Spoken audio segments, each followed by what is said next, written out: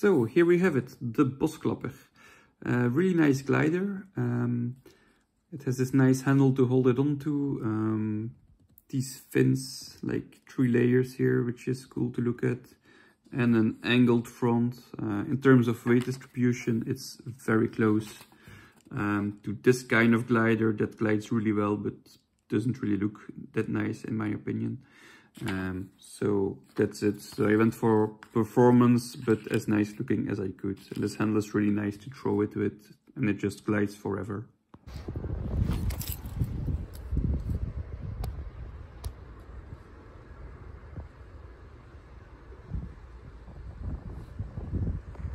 I'm using a regular sheet of A4 paper, and we're going to start by just folding it in half this way.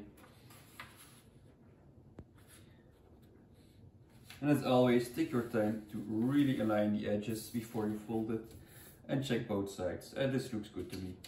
Then we're going to flip over the paper. So this is a mounted fold.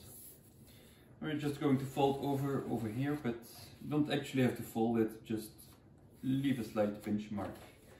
Then fold towards it, mark, and leave another pinch mark. And then we're going to fold all the way to the last pinch mark, like so. Then we're going to fold these corners towards the center crease. And you should have a slight gap between this edge and this edge. Do the same on the other side, like so. Next, take one of those edges and fold it so it's parallel towards the middle edge and leaves the same distance as between those other 2 layers. Like so. Open it up again, do the same on the other side.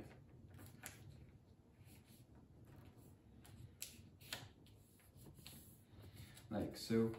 Then fold both these folds again, and you will see in the middle this flap will come up, and just work it all the way until the middle, like so.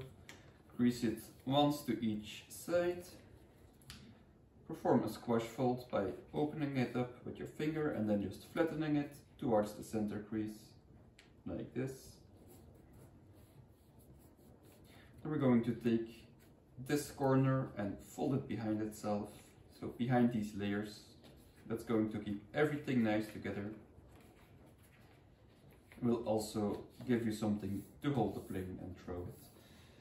Next up, we're going to close up the plane, but you want to take this slow because there's a lot of layers, and just slowly close it and help all the layers get where they should be. So don't force anything, try to work slowly.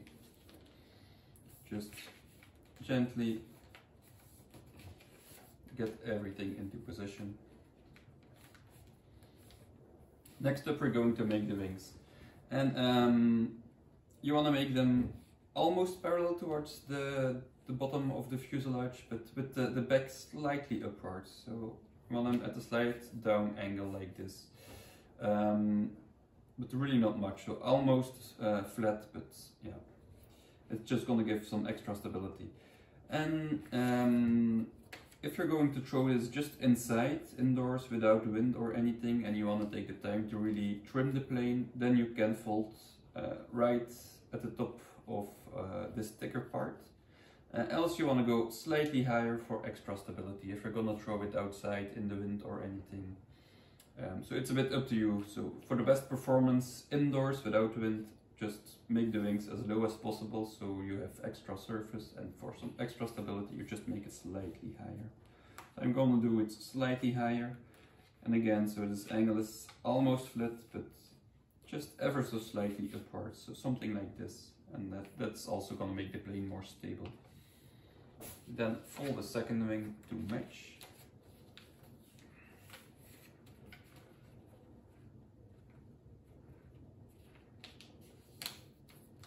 Like so. Then for the winglets, just fold them right above. There's this little corner here. You just want to fold through that corner, and that should give you this kind of winglet. Do the same on the other side. And the plane is set. So now to finish it off, just wanna add some slight up elevator right here by just gently pinching it up with your thumb. And you also want the wings, you want to roll them slightly apart, and you want to set the wing angle so that when you release a plane, the wings are flat or slightly up. So that's it. I hope you like this plane and have fun flying it.